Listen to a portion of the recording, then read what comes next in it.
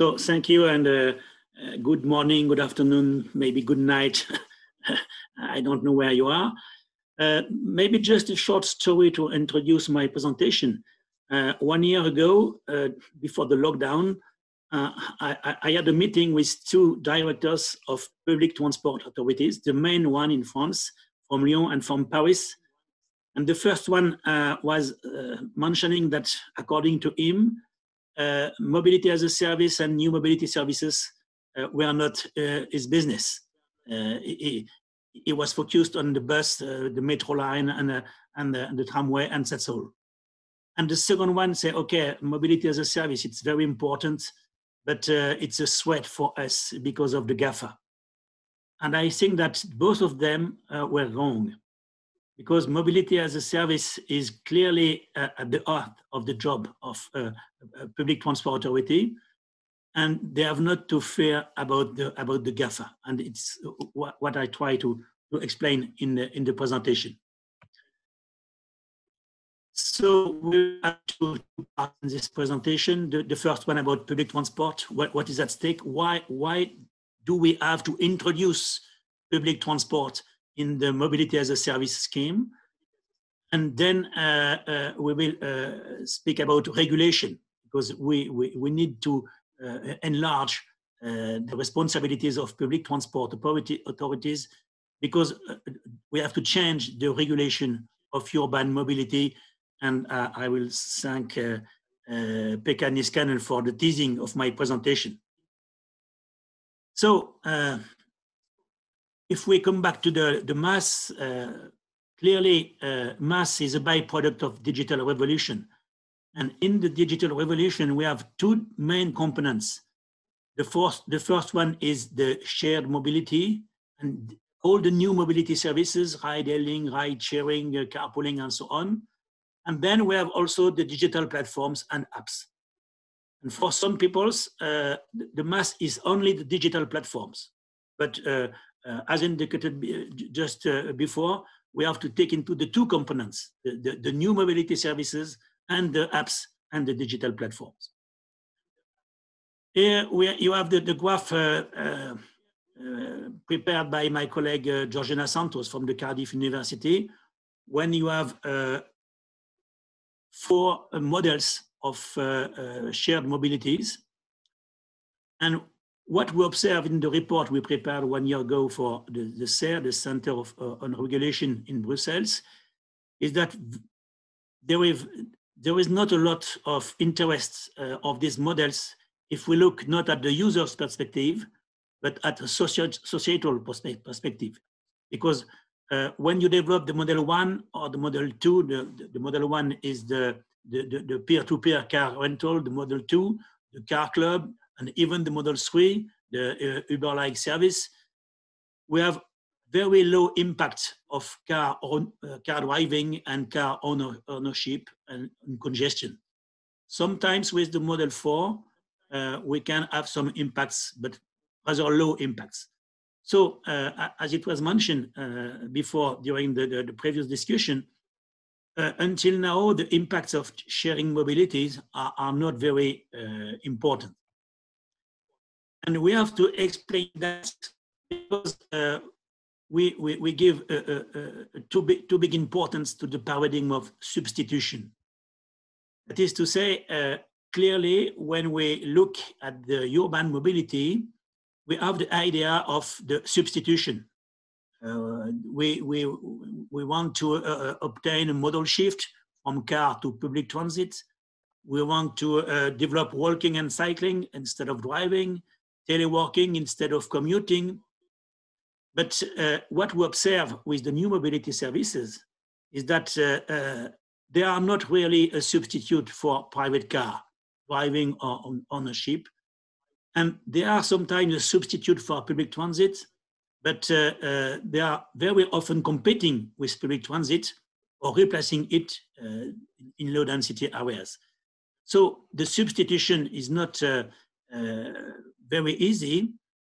And there was also a common idea some years ago about the new mobility services, that new mobility services can substitute public financing because they were based on the idea of the B2C business model, business to consumer. That is to say that the new mobility services users were able to pay for that, and it will be a mean to reduce public financing of mobility. And clearly, it was not the case. And what we observe today is that the business model is changing and transforming into business to government. That is to say, the new mobility provider are asking money to the government. And then we can have the B2G to C. That is to say, the government is giving money for new services for the population.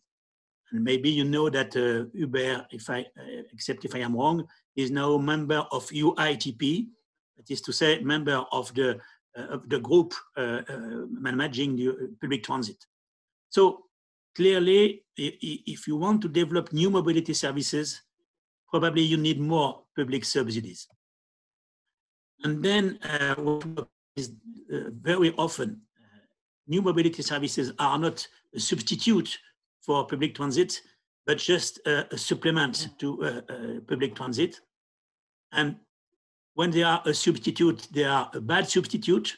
It was observed in some North American cities, more congestion because of Lyft and Uber services, or they are ineffective substitute for car driving, or ineffective substitute for car ownership.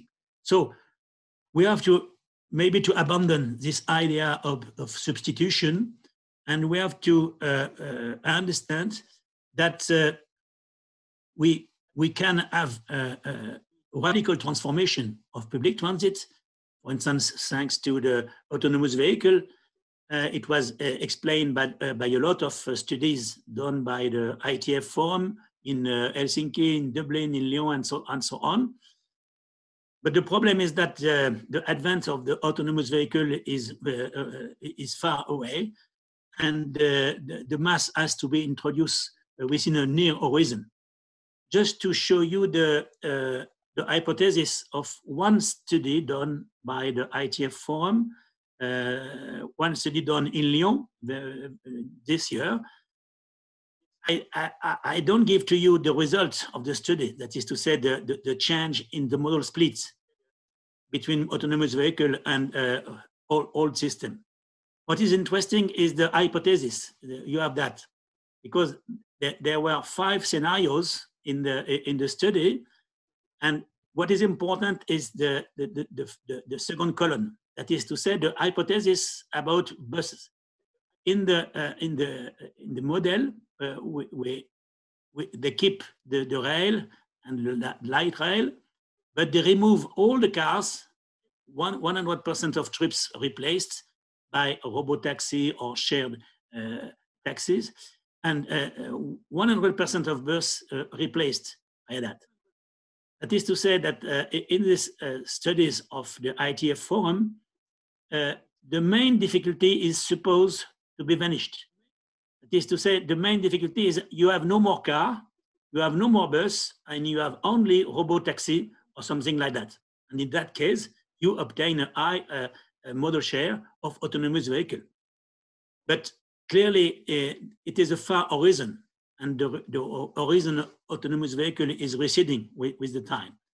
So it's better to look at the MaaS in the near horizon, and the near horizon of cities today is decarbonization. You have the map here with the list of 1,500 municipalities all over the world saying that there is a climate emergency. And in last December in Paris, there was another ITF roundtable about the fact that the main challenge is to reduce auto dependence and to reduce the growth of car traffic. So the MaaS can be has to be considered today as an intermediate objective of a global objective, that is to say a more sustainable urban mobility, reduction of external costs, and reduction of CO2 emission. Just an example with the city of Geneva in Switzerland. You have 340,000 jobs in the city of Geneva, and 1/3 of the jobs are, 1/3 of the workers are coming every day from France. That is to say, you have more than 100,000 people going to Geneva to work, and 75% are using their car. How to reach the objective of -40 or -60% of CO2 reduction within 2030, with 75% of people going to work by their car. Another example of the near horizon, it was already mentioned by one participant just before. If you look at the modal splits within the city center, in 4 cities, Barcelona, Frankfurt, Oslo, and Paris, you observe that in the city center, the modal share of car is very low. Maybe not in Germany, in Frankfurt, but between 13 and 14% in Paris, Oslo, and Barcelona. But if you look at the modal splits at the urban area, at the whole agglomeration level, you observe that the modal split of car is very high, more than 50% in Frankfurt. And when you compare only public transit and car, what you observe is public transit in Frankfurt is 5 times less than car, and in Paris, public transit is 2 times less than car. So clearly, the main objective is to change that, and MaaS is only a way to reach the objective. So it is why, just to summarize the first part, we have to abandon, or clearly to reduce, the idea of new mobility as a substitute for public transport. And you have to focus on the idea that it's a complement to public transport in a near horizon. And that is to say, we have now to introduce the role of public transport authorities because of this near horizon. And as mentioned by my colleague, by Pekka Niskanen, we have to change the public transport authorities into a multimodal metropolitan mobility authorities. And then when we will have that, it is time to look at the data governance. So in this second part, I will first focus on the transformation of PTA in MMAs with the idea of multimodality, and then the discussion between the bottom-up and top-down process. And then we will look at the data governance issue. Just about MaaS and multimodality, I want to open the Pandora box. You remember from your time in high school or in the university that what remained in the Pandora box is the hope. So I think that we have to open the Pandora box and to abandon the hope of reducing the cost of mobility for everybody, the hope of a seamless mobility for everybody. Clearly, the users are looking for very attractive modes of transport. They want to reduce the cost, they want to reduce the travel time, the monetary cost, to improve the comfort and so on.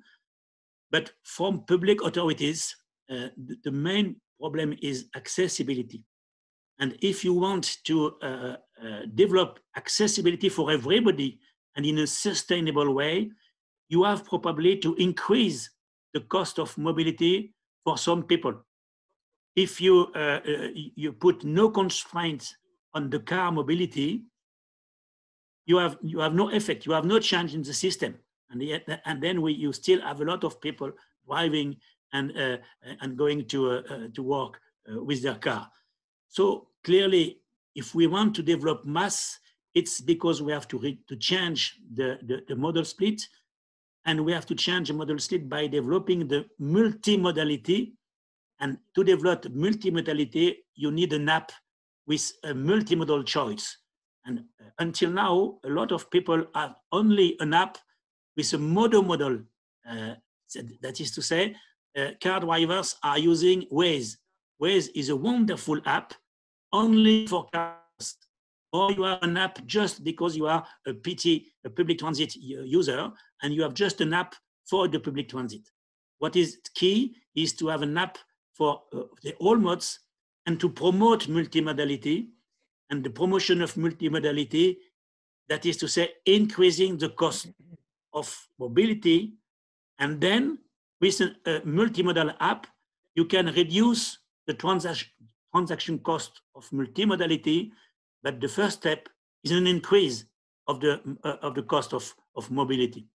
So we have now to consider that if we want to develop the new mobility services, they are mainly on the road, and if the PTA are not in charge of managing the road traffic, it's not possible for them to develop a good MaaS, because if they are only in charge of monitoring, managing the public transit, it's not possible to develop an app and to reach the goal of decarbonization.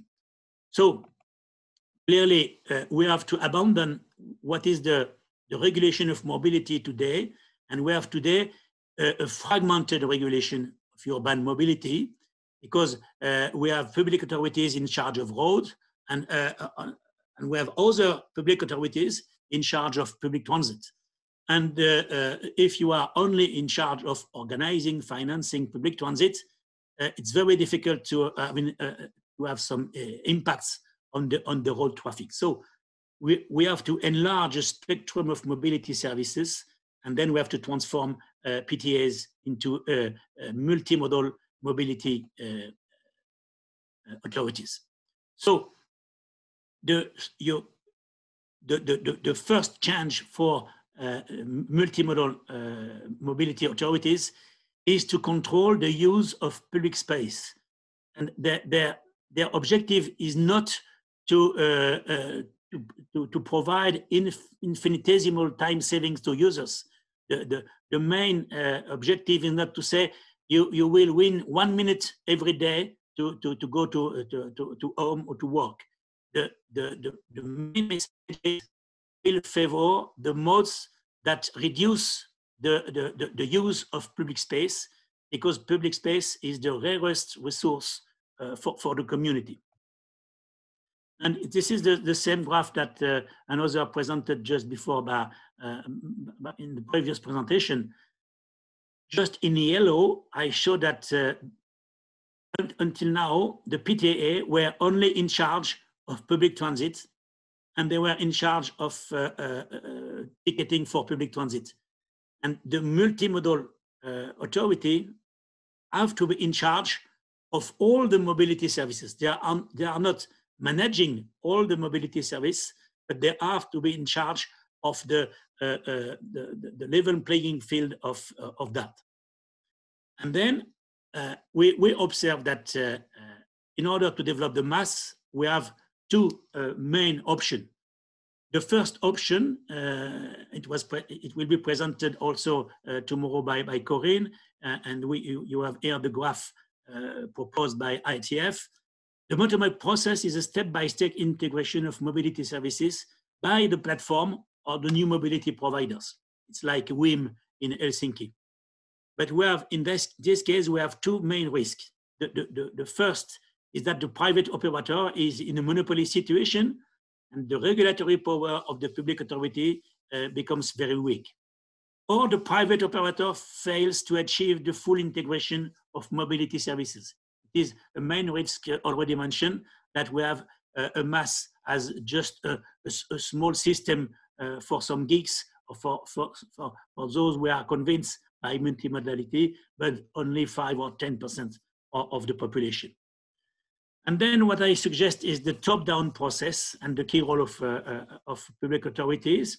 So in a top-down model, we have at the first level, some clear objectives are defined by the public transport authority in terms of accessibility and expected modal split. It is the case, for instance, in Oslo. And then you have an open public platform centralizing all the data from all the mobility services. So in this case, as mentioned already, maybe by Hans, the public, the multimodal authority is something like a trusted third party, and because they are proposing a public good with the data in order to achieve a good common goods with accessibility. And sometimes you have an intermediate model between the top down and the bottom up. Is the model you have in Vienna, and probably the model in Brussels, with the main public transport operator is in charge of that. But in that case, you have also some risk about the asymmetry between the actors and the weak capacity of the public authority. So I just want to close this presentation about the economics of platform and data governance. Clearly, the giant of internet, the GAFA, are not interested by providing a MaaS in Lyon, in Paris, in Oslo, and so on, because they are not interested in the positive value of an efficient MaaS, because the positive value, that is to say what is possible for them to obtain, to gain from the positive value, is very low. They are interested by the negative value of the data. With the data obtained by Google, by Facebook, and so on, they obtain a value that they can sell to the advertising companies and so on. So the positive value of a MaaS is not very good, very high for people. The positive value of a MaaS is an external monetary benefit. It's a kind of common good. That is to say, a better urban accessibility with less congestion, less pollution, less CO2 emission, less noise, but it's mainly a common good and not a private good. And in order to develop this, to improve this common good, you have to develop a public good. May I recall that common good, it's where you have non-excludability, but you have rivalry because you have congestion and so on.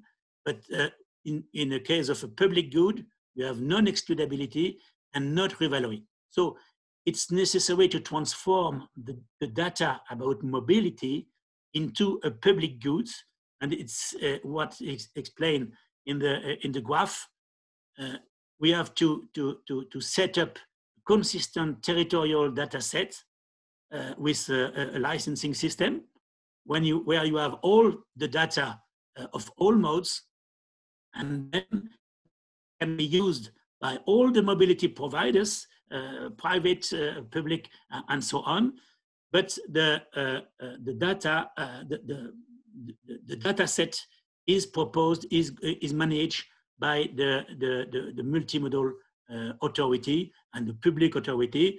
And when you have that, you can open the vending canal, and you can multiply the number of mobility providers.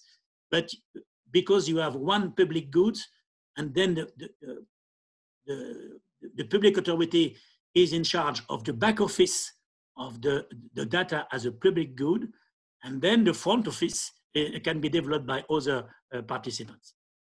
So I advocate clearly in favor of public authority as a trusted third party.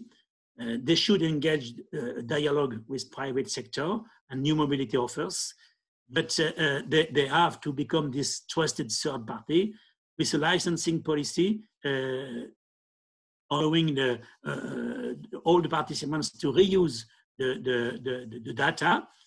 And we have, the objective is to obtain a fair competition. And for instance, what we have in the French law now, since the end of last year, if we open the sale channels under two conditions. The private operator can resell the ticket, but at the same price that the public authorities, and the MaaS provider should give their data to the multimodal authority, and then everybody can use the data if they accept to give their own data. So, as a conclusion, clearly the main challenge today is for public transport authorities, because they have to change totally their functioning, and because they have to develop multimodality. If they don't do that, the modal shift will be the same in 2030 and today, and the CO2 emission will remain at a high level, and so on. So MaaS is only an intermediate goal, but it's to reach some other key objectives like decarbonization, social inclusion, and so on. And then we have to change the management of public transit organization, and they have now to take in their domain of activity the management of urban space and the management of the data mobility as a public good. Thank you.